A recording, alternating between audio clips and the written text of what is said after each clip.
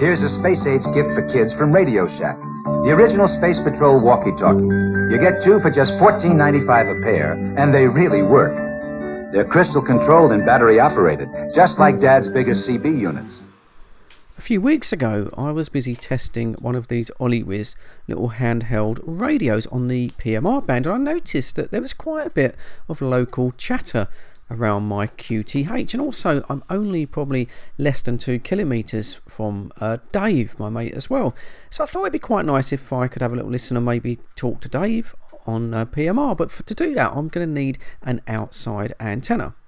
Now, I didn't want to put up a massive fiberglass antenna. I really didn't want to spend too much.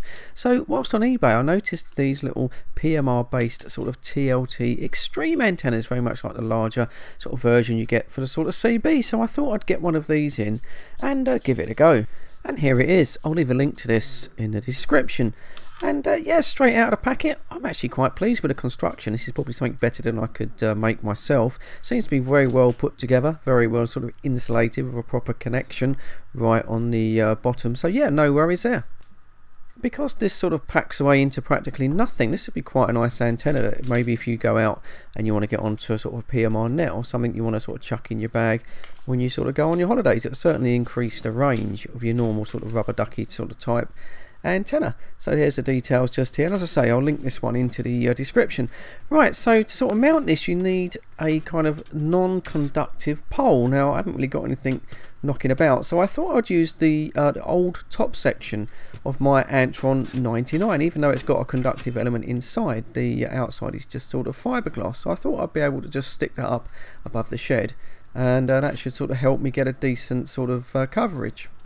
So of course, typical thread in the shed, I didn't want to sort of buy anything in. I was just using up a few poles and brackets I had left over from other projects, and this gooseneck pole was absolutely ideal. It's my original pole when I first got back on CB.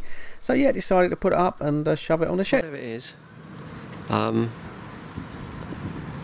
not sure if it's going to stay there. Might just be a little bit of a temporary setup at the moment. Just got it bolted to the side of the shed just to get an idea.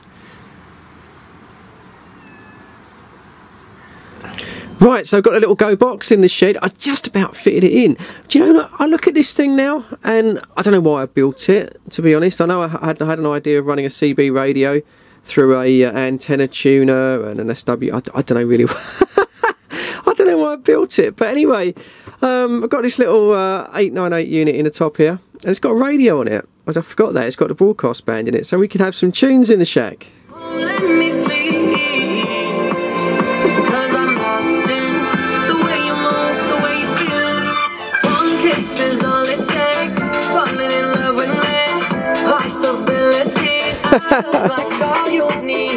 It doesn't sound bad, does it? It's not really meant to be a sort of a radio component in a hi-fi, but it's like a little boombox.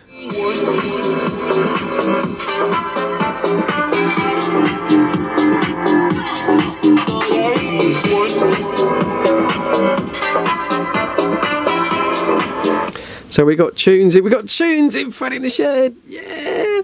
Anyway, all this mucking about. So we're going to test this on the PMR band and make sure that little extreme antenna is working. Just stay with me. Right, okay, Dave. I think I've got that sussed out.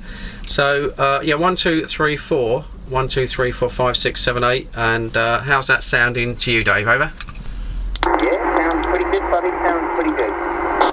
Okay, well, as I say, I'm on the 898, the VV898, using the little extreme antenna up on top of the shed. I'm going to raise it up a little bit because it's on its lowest setting. I'll see if that makes any difference, Rog. Yeah, look at that, mate.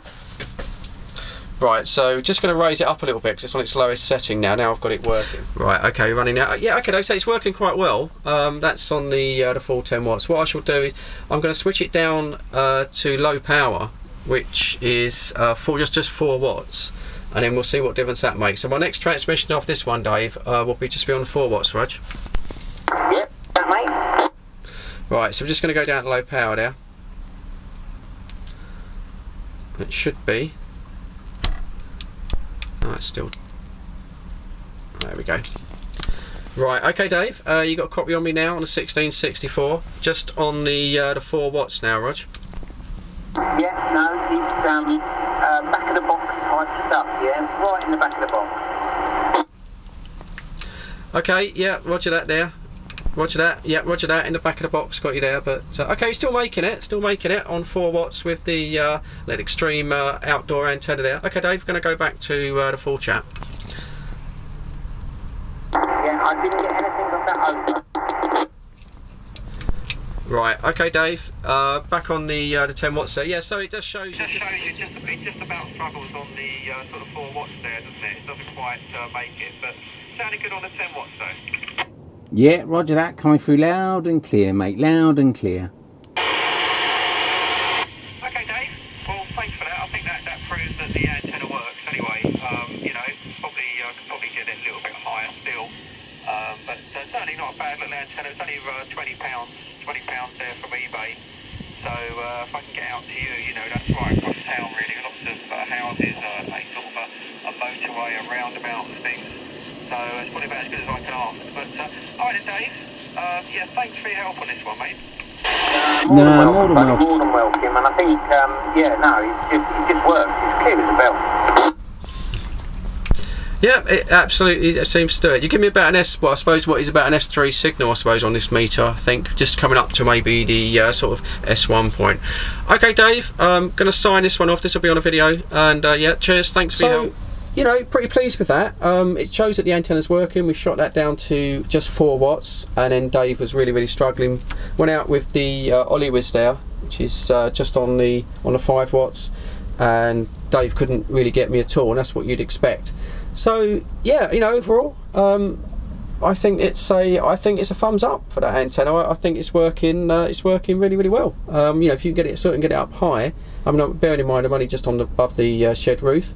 And if you get it perhaps a little bit higher still, and yeah, you know, working absolutely fine. So right, cheers for that. Thanks for tuning in. Just a sort of short muck about video really, and of course stay safe, and I'll catch you all on the next one.